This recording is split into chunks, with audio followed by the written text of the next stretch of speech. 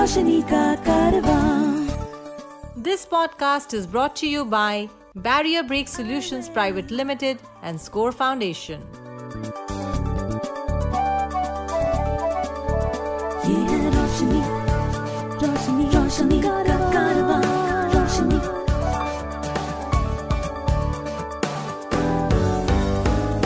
Eyeway, ये है रोशनी का कारवां। Hi, my name is George Abraham and welcome to this edition of Eyeway Conversations. My guest today is from Zimbabwe. He is a cricket commentator and a cricket journalist, Dean du Plessis. Welcome, Dean, and good to have you on the show. Thank you very much, George. It's been a long time, my friend. Very happy to be on your show. So, Dean, you've been a passionate cricket lover and you've been visually impaired. How did you actually get interested in cricket? I did my schooling in South Africa. There's a school for the blind in a town called Worcester. Beautiful, picturesque little town in Worcester, in just outside Cape Town. And South Africa had just been readmitted to the international scene. And they went on a very brief tour of India, which included 3 one-day internationals. And just the sound, George, of listening, and I'm sure you can relate to this, of listening to 60 or 70,000, even more, fanatical Indian supporters. And if you remember, back in 1991, in the early 90s and so on, there was a constant bombardment of fireworks that used to go off all the time. That's right. And that initially was what got me captivated, you know. And somewhere in between all the fireworks and the cheering, you could just make out the radio commentator's voice because they didn't have the modern technology that they do of today. And it was incredible. So it was specifically the 3rd one-day international, India, of course, having won this series. And South Africa was set with, in those days, was a seemingly impossible total of 287 in their 50 overs. And South Africa chased it down very nicely. Kepler Wessels and Peter Kirsten and Adrian Kaper scoring all the runs. But I would suggest that what really sealed the deal in terms of becoming totally and utterly hooked on cricket would be the 92 World Cup. And 29 years later, that is still my most favorite World Cup. I suppose partly because it was my first ever World Cup that I listened to. But the whole structure and the format of that World Cup was brilliant. You had 9 countries there, and every single one of those 9 countries actually won a game. You know, so, and there was some exceptionally good cricket played by every one of those countries as well. You had the privilege of being interviewed by Ravi Shastri.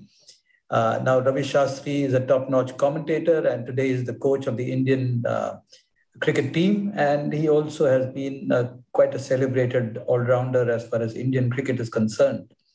Tell us a little bit about this interview.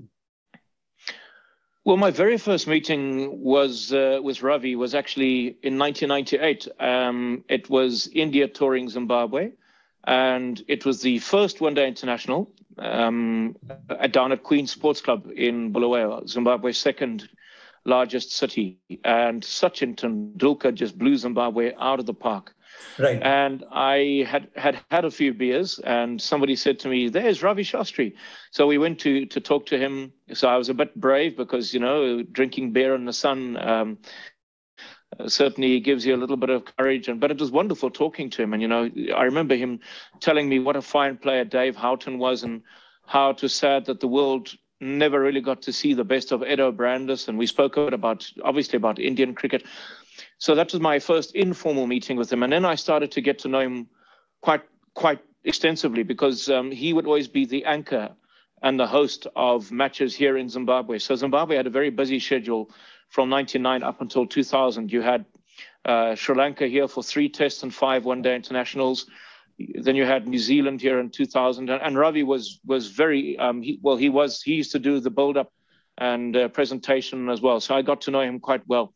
2001, however, was the first time that he interviewed me on 2 occasions. The first was in the first test match against India in Bulawayo, which India won by 9 wickets, but it was an incredibly good test match, very nicely contested test.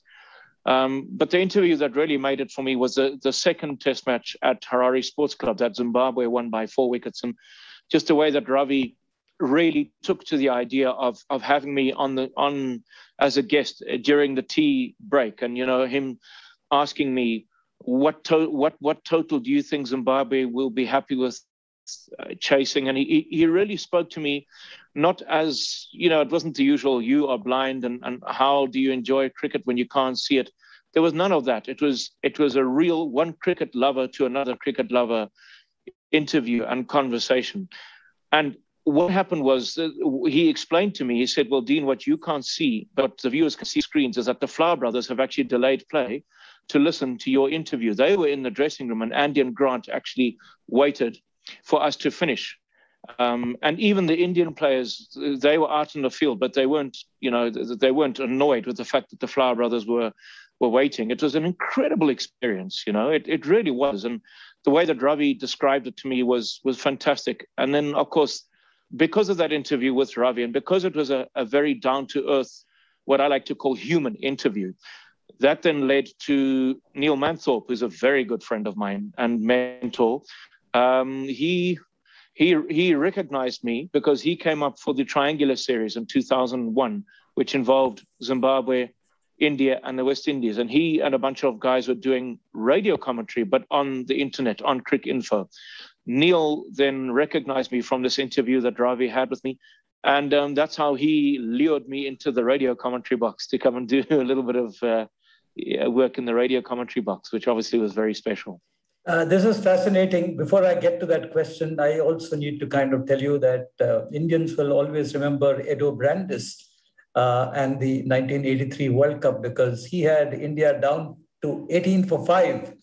And then it was that magical innings from Kapil Dev that kind of bailed India out. I don't know whether you remember that, but... very much so, yeah. That was an incredible performance. It was, and what that innings of Kapil Dev that made it so special was that he never changed the tempo of the game. You would assume that he would have smashed 1 6 after another, which he did towards the end. But it was such a well-measured innings, George, that talking to Dave Houghton and Andy Pycroft about it, the Zimbabweans didn't do much wrong. Kapil was just so brilliant in the way that he I suppose got the innings together and held it together. But it wasn't a flamboyant, aggressive Adam Gilchrist type innings that you would expect. He put the bad ball away and he rotated the strike, and he was unbelievably good on that day. It's fascinating to know that you, being totally blind, were actually able to give ball-by-ball cricket commentary sitting in the commentary box. There would be thousands of cricket fans in India who would love to be in your shoes. Why don't you talk us through how you actually managed to give that commentary, being relevant, being honest to the game? Yeah, well, all I can say is that to all those millions of cricket fans who are blind or partially sighted or visually impaired, whichever term you like to use, but for someone like me who's totally blind, you must never stop believing. Honestly, if you do feel that you want to do that, never stop believing. And I'm sure that they are just as capable, if not more capable than me. It's just that I've been very blessed living in Zimbabwe, a small country, that I was given an opportunity. So in terms of television, so I got involved with radio in 2001, and then I got involved with television in 2003. It was a huge... it was a big thing for me, to be perfect, because the directors and producers had been, I suppose, toying with the idea for 2 years, but nobody was quite brave enough to do it. And then Mike Haseman actually said, let's actually stop talking about this, because we'd spoken about it on so many occasions. Let's stop talking about it. Let's do it. And it was the second one-day international between the West Indies and Zimbabwe, which Zimbabwe won by 5 wickets. And because I'd actually been in the television commentary box for so long, you get to listen to how things happen around you. So it wasn't such a big transition, to be perfectly honest with you. It's a bit like someone like Michael Hussey, who had scored so many runs at first-class level that by the time he got to play Test match cricket, he knew his game so well that it actually wasn't such a big step. Davey Houghton as well had a similar thing from a Zimbabwean perspective. So how do I do it? Well, the stump microphones obviously is what works for me. So whether I'm listening to television or whether I'm commentating, the stump mics are very, very important. And I mean, they don't do anything special. The directors and producers don't do anything special for me. I don't get any special treatment. The only time that maybe I do get a bit of help is if a graphic appears on your television screen that obviously I can't see. That may be something that says this fourth wicket partnership of 221 between Paul Sterling and Andrew Balbirnie against Zimbabwe beats the previous best, which was set by Kevin O'Brien and, whoever the other batsman would have been.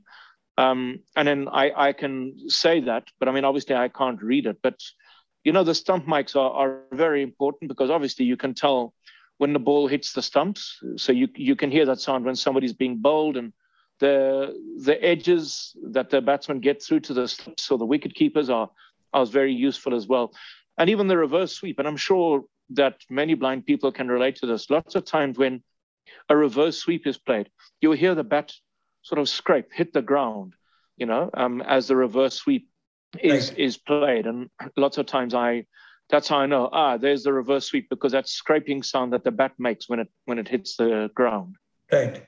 So how do you kind of know that, in fact, is that important on television? Is it important for you to know whether the bowler is bowling around the wicket or over the wicket, whether the ball was pitched in the outside in the corridor of uncertainty? Is that important in television cricket? Because television commentary does not really include those kind of details generally, I've noticed. That comes into play mainly when it is radio. Yeah, when it is radio, yes, absolutely. But I mean, to be honest with you, there you rely on the umpire, because he will say, change your bowling, right arm around, or, right arm over. I mean, I don't think that there's any way possible that those stump mics, that the angles will change so that you can hear when the bowler is bowling over the wicket or around the wicket. But having said that, I will pay a bit more attention and see if I can maybe do that, because I mean, I can tell who the bowlers are lots of times by just the way that they land with their feet at the crease. Certain bowlers have their little noises that they make, little grunts, and the way that they drag their feet. And obviously a spinner, you can tell when it's a spinner, because not only because the wicketkeeper stands up to him, but I mean, you can hear from the time it leaves the hand of the bowler to when it hits the stumps or the pad or the bat. Shane Warne obviously being a leg spinner, and because he used to put so much effort into his bowling, so a lot of upper body strength Shane Warne used to use, very strong in the shoulders and strong wrist as well. And so he'd give quite a bit of a grunt. And sometimes, depending on how good the stump mics were, when Shane Warne bowled a certain delivery, you would actually hear his fingers sort of click like that. Right. As he released the delivery. It was incredible, unbelievable to listen to, that you could actually hear the fingers click like that. But it wasn't all the time. It didn't happen all the time. It was, I'm sure, to certain deliveries that he bowled where you would hear that click of the fingers. If you know of anyone with vision impairment who needs guidance on living life with blindness, please share the Eyeway National Toll-Free Helpline number 1-800-5320-469. The number is 1-800-5320-469. So, did you ever feel that knowing what's going on in the middle was more important than your own personal knowledge of the game and the history of the game?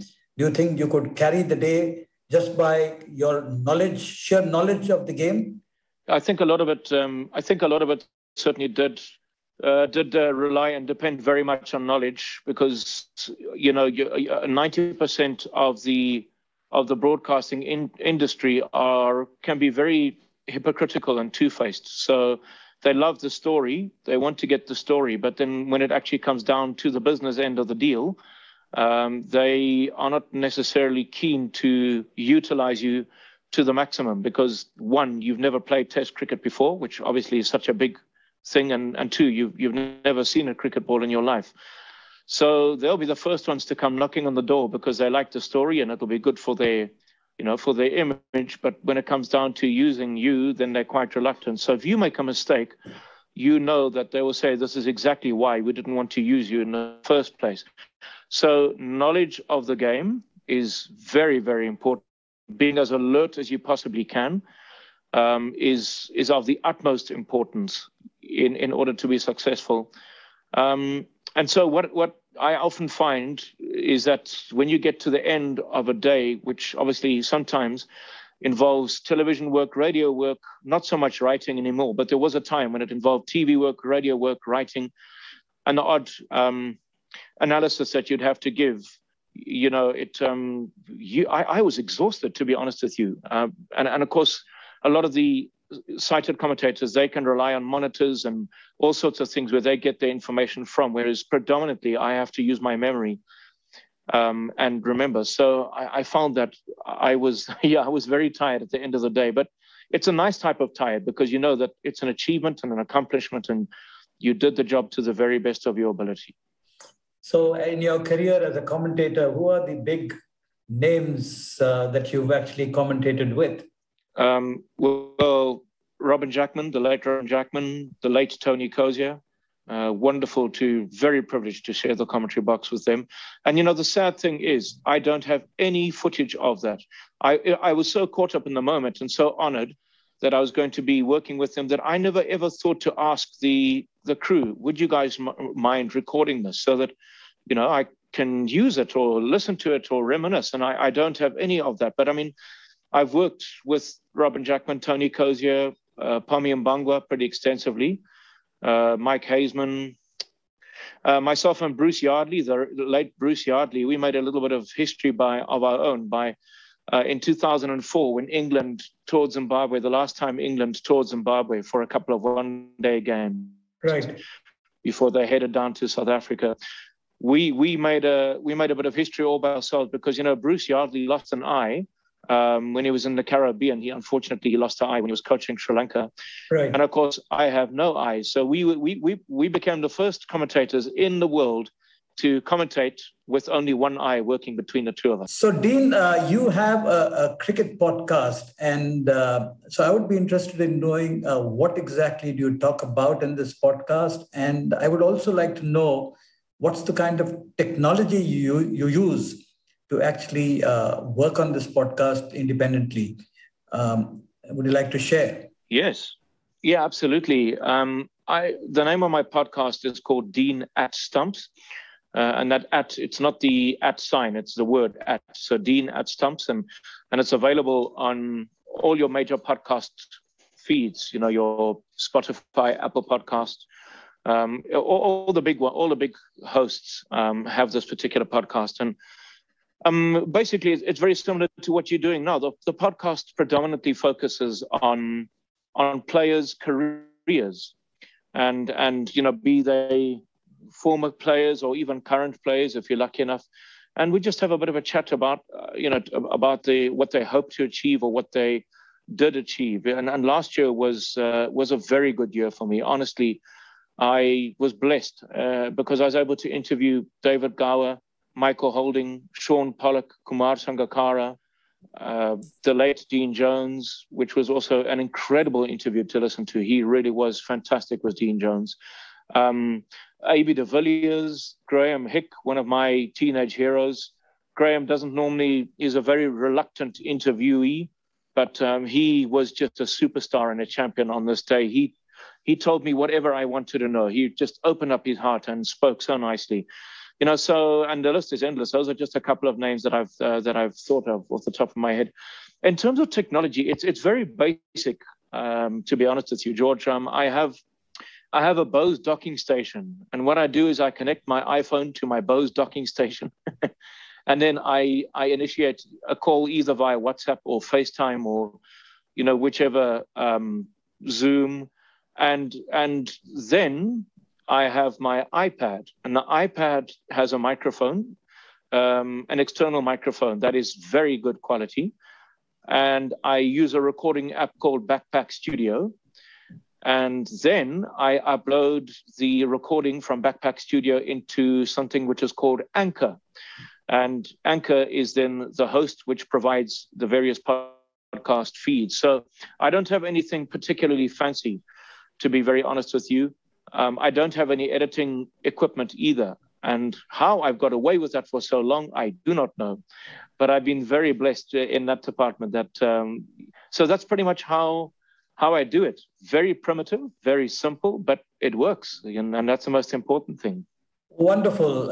And you also are a cricket journalist or a cricket writer. What's the kind of writing you do? Yes, I actually haven't written an article for a good 5 or 6 years, to be honest with you. I used to write for one of our newspapers. It was basically just a column where I would give my thoughts and opinions as to, the progression or instability which has bedeviled and plagued Zimbabwe cricket for the last 17 years. It's a scenario where Zimbabwe cricket take one step forward and 5 or 6 steps back, unfortunately. And I'd write about that, so which would then make it to the newspapers. But I haven't done that for a while, purely because the financial situation in Zimbabwe is so difficult at the moment that nobody is prepared to pay you for the columns that you write. And if I want to make this a living, I need to look after myself as well. To be very honest with you, a lot of people have been very kind to me. And I'll always be very appreciative of that. But if I want to make this a living, I need to earn an income, as you can appreciate. So I don't mind being interviewed by radio and television stations and so on, and people who like to obviously chat to me and about me, that's fine. But when it does come down to doing actual work for somebody, then you do need to draw the line and say, look, I'm happy to write your columns and so on and so forth, but you do need to try and help me from a financial perspective. Otherwise, how do I pay the bills at the end of the month, just like anybody else? That's a fair call. So let's get down to another very basic question, Dean. You've lost your eyesight from very early in childhood, right? And what's the story behind it? And how did you manage your early days? What was the school days like? And talk us through that. Yeah, I was actually born blind, thank goodness. So I've never, ever had any eyesight, ever, not for any period of my 44 years. Born blind, and which I'm very grateful for. I don't know if I would have coped, even if I did have some form of eyesight and if I then lost it. So I've never had the ability to even distinguish light from dark. And I'm very grateful for that. I really am, So school, well, school is school. It had its ups, but it certainly had its downs as well. I mean, obviously, I became a weekly boarder at the age of 3 years old. And that was to prepare me for going to school in South Africa at the age of 6, which was very difficult. But I can assure you that the people who actually bear the brunt more are your parents. Right. Your parents who send their kid away. Kids are quite tough and they're quite resourceful and they find a way to survive. But it's the parents who really take huge amounts of strain. And my mom and dad did what they knew was right at the time. In the 1980s, you can appreciate there was no online schooling, and we didn't have enough money to facilitate a private tutor. But it's not only that. You need to be amongst people of your own kind as well, so that you can learn survival skills and so on as well. So although I have to be honest with you, there was a lot that I didn't like about school in South Africa. The only thing that I can say is that had I not gone to school in South Africa, I probably wouldn't have discovered cricket, because of the fact that the cricket there was always ball by ball commentary on radio, which was just amazing for me to listen to. So yeah, that's pretty much how I perceived school. But I wasn't too disappointed when on the 16th of November, I boarded an airplane in 1994. I boarded an airplane for the last time and came back to my home country. I was very, very happy. Our listeners in India would be very keen to know a little bit more about the role your parents and your siblings have played. How did they interact with you? How did they engage with you? And what was their kind of approach to your growing up days? Yeah, I was very blessed that my family is a very close and loving family and very supportive of what I do as well. So growing up, I had an older brother, Gary, who himself was a very good cricketer, very, very good swing bowler. And he played provincial cricket and club cricket. My dad, obviously loving the game as much as he did as well, also was a very big influence. But, you know, we were, my family weren't the type who believed in sheltering me. You know, if there was something that was a bit too dangerous, they would obviously say, you can't do that. But predominantly, I mean, you know, I had a very happy childhood in the sense that we would go and visit my grandparents on the farm, and you'd be on the back of a pickup truck and, you know, driving through the bush and doing all sorts of crazy things on very fast boats and motorcycles as well. I have a cousin who used to take me on various motorcycles at ridiculously high speeds. You know, I'm talking in the region of 270, 280 kilometers an hour. And we would do all these crazy things, you know, and people would say, well, without asking my mother, how do you allow your son to be going on these very fast motorcycles and jumping out of airplanes and you know, stuff like that? And she would say, well, to be honest with you, the less I know about it, the happier I'll be. I know that he's with his cousin, and I know that they're going to be doing ridiculous speeds, but I don't want to know about it. So if you people do see Dean and his cousin doing that, just don't say a word, because it'll give me sleepless nights. Right. You know, and my brother was incredible with me as well. We would go tree climbing, and you know, we would have our epic WrestleMania, WWE WrestleMania fights as well, which were spectacular. So he was always a wrestler by the name of the Ultimate Warrior, and I was a guy called Superfly Jimmy Snuka, and it was wonderful, you know. So I grew up in a very physical environment, if I can put it that way, which was wonderful. To support our work with the blind and visually impaired, you can visit the donate page on our website www.scorefoundation.org.in.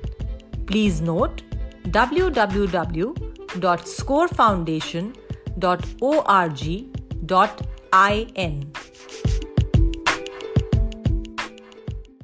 You are married to a professional chef. We would be interested in knowing how you met and how is it like to be married, and as being a blind spouse, what are the challenges you face? The only challenges that we face in terms of being married is that I do like to have a bit of a good time. I like my music. I like to be around the barbecue. I like to have a few cold beverages, and she's a bit more reserved. So lots of times when she desperately wants to come home and go to sleep, I still want to be with the party. You know, that's the only challenge that we have. But, you know, I think like any good husband and wife, we found a way to negate that, hopefully. And we met at a barbecue. A neutral friend of ours was having a barbecue, and we met there, and, you know, two very different people. She, in those years, was very reserved. She just basically, you know, would have a barbecue, we'll go to a party and not really get involved with all the crazy things that I do. But slowly but surely, she came out of a shell. So we met in April of 2012, and by May 2013, we were married. You know, so it was a pretty quick, a swift rise, really, from being friends to dating each other to being husband and wife. And I can safely assure you that since we've been married, I've probably gained, I would suggest to you, 15 kilograms, maybe even a bit more, thanks to her good cooking. Though I got to be honest with you, I'm more of a savory. I don't like vegetables, by the way, George. I'm a real meat man, a carnivore, really. So she always has to make sure that I don't have too much vegetables on my plate. Predominantly meat and potato, and I'm happy. I'm not really into all the cakes and biscuits and things that she bakes. But like I said, I'm more of a meat and potato sort of a guy. What do you do professionally? Where does the money come in for the food on the table? Right. Well, basically, I work at a radio station, which is part of the national broadcaster at Zimbabwe Broadcasting Corporation. So I have a weekly cricket show, which has the same name as my podcast, Dean at Stumps. And then I also have a music show, which I co-host every Saturday, which is a great deal of fun because I do love my music as well. And then in between that, I just do cricket updates for the radio station. So I'm very fortunate that I actually work at a radio station. I remember a couple of years ago when you and I spoke, I used to work at a transport company on their very busy switchboard. That thankfully is something of the past. I don't think I could ever see myself going back to customer care and switchboards and nasty customers. You know, to be on radio is something that I've wanted to do from the age of 4 years old. And now I guess I'm living the dream. The Zimbabwe Broadcasting Corporation, I can assure you, is not the nicest of places to be working at. It's a very cold and hostile environment, and the equipment that they use is antiquated. But the joy of being able to broadcast your various shows to the entire population of Zimbabwe gives me huge amounts of satisfaction, and I think supersedes the frustrations of the current setup that we have. Well, Dean, thank you very much for speaking to us and talking to us about your cricketing exploits and your various experiences of life. It's been wonderful, and wish you all the very best. Thank you very much indeed, George, and wishing you and your show nothing but the very best and success.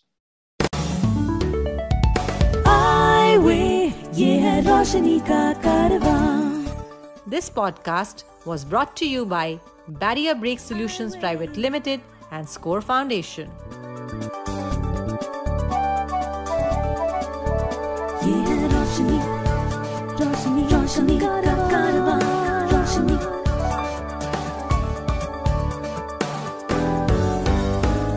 Eyeway, ye hai roshni ka karwa.